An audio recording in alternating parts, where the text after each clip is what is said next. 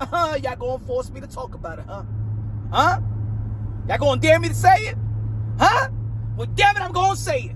If Leo Santa Cruz could unofficially drop Gervonta Davis, well, damn it, Naoya Inoue, the Japanese samurai, the Japanese warrior, the 4th Division World Champion, 2 Division Undisputed, 2023 Fight of the Year, pound for pound, 1-2, you can flip it around. Naoya Inoue would drop and hurt Gervonta Tank Davis if the fight happens at 130-pound division. Ladies and gentlemen, yeah, I bring up Leo Santa Cruz. I know that we don't want to talk about no triangle theories, but damn it, that's the way that the boxing people want to break down fights. Well, damn it, let me do it. Damn it is my opinion. Let me do it. Leo Santa Cruz didn't have a lot of power, right? When he moved up. Feel me? So if I see that Naoya Inoue going to be stopping, if he stops Luis Neri and then moves up, and he gives me 2 performances in a 126-pound division, and he knocks somebody out, he shows me that his power has increased. But damn it, he got a pretty good chance. He got a pretty good chance at beating Gervonta Davis in the 130-pound division. Yes, I said it. Ain't no hype. Ain't no hype. Naoya Inoue is proven. Naoya Inoue is special. Naoya Inoue is legendary. Ladies and gentlemen, they're already comparing Naoya Inoue to the 8th Division World Champion, 5-time lineal, 12-time world champion, the ambassador, the senator, the humanitarian, the greatest karaoke singer of them all, the GOAT, Manny Pacquiao. He reminds me of Manny Pacquiao. And in Manny Pacquiao, his power could transition up in the division. Damn it, I believe that Naoya Inoue could do it. Because Gervonta Davis, I think he got special skills, but up against who? You feel me? You know, we're still trying. We're still saying that Gervonta Davis need to prove to us and challenge himself. You know what I'm saying? Challenge himself. And I'm talking about a good challenge. I ain't talking about put people on stipulations, rehydration, and catch weights. No. 50-50. You know what I'm saying? Fair. So, I know a lot of people going to be like, yo, Punch, you're probably contradicting yourself, because I remember you had an interview with Shakur Stevenson and you was talking about Naoya Inoue, Shakur Stevenson, and you told Shakur Stevenson that he's going to be the massive favorite. Well, yeah, in the 135-pound division, I wasn't talking about the 130 division. And again, if I'm going to give anybody the benefit of the doubt, why wouldn't I give Naoya Inoue the benefit of the doubt? Damn it, he earned it. He have earned for us and you and I, all of us, to give him the benefit of the doubt. If we see a massive performance like he's been performing as of late, the way that he captured these world titles, if his power transitions, unlike how Leo Santa Cruz power didn't transition, because to be honest, Leo Santa Cruz was outboxing Gervonta Davis. And the only thing that separated it was the power.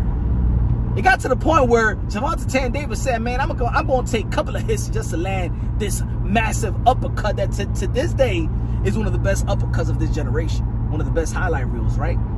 But if you look right before that punch that landed, man, he was taking punches. The combination now, Naoya Inoue, the footwork, the IQ, the power, the momentum, the confidence. Hey, yo, look how he took Stephen Fulton's heart, bro. And Stephen Fulton got heart. Stephen Fulton could fight. Now, I'm not gonna say he got the type of power like Gervonta Davis, but let me tell you like this: Stephen Fulton is pretty goddamn good. Made him look like a novice in that ring. I also seen Gamboa. Gamboa back then, he was, you know, I'm not gonna say that he was doing pretty good, but I'm just saying that it wasn't as easy. So, the best win in Gervonta Davis' career is probably Mario Barrios, right? Mario Barrios that it aged well because he beat your Dennis Ugas, but then we found out that he put Mario Barrios in the rehydration clothes. He put Ryan Garcia in the rehydration clothes, so scratch that. He didn't look pretty damn good versus Pitbull Cruz. Shout out to Pitbull Cruz for the nice victory versus Rolly. You feel me? That was a short notice. But I remember in the post-fight interview, he said that Pitbull Cruz, they asked him if we want to fight Pitbull Cruz, we want to give Pitbull Cruz a rematch. He said, hell no. So the confidence of Gervonta Tank Davis when the goings get tough, he don't want to run it back. Leonard Ellerbe said that hypothetically, if a fight with Naoya Inoue happens, it will happen in the 130-pound division. I'm confident that Naoya Inoue in the 130-pound division could compete with Gervonta Tank Davis. Not only compete with Gervonta Tank Davis, I think that he could hurt Gervonta Tank Davis. I think he could drop Gervonta Tank Davis. And I think he could beat Gervonta Tank Davis. Now, I'm not saying he's the favorite to win. No. If the fight was tomorrow, I'd be like, yo, who's going to win? I probably, maybe side with Gervonta Tank Davis just a bit.